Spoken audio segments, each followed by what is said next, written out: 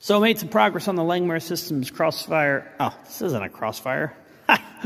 Old habits. Sorry, the MR-1. So, made some progress on my MR-1 build.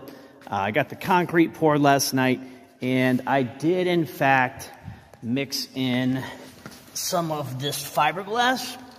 Now, the fiberglass made the mixing process more complicated, and I was getting behind the 8-ball, so only the first 2 inches has fiberglass reinforcement. The rest is just standard 4,000 PSI concrete. So I think it turned out well. I hope it's level enough that when I pour in the epoxy, it covers everything.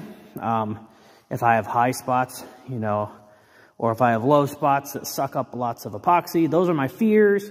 But I feel like I've got plenty of concrete in here, so that hopefully there'll be enough epoxy to fill it up.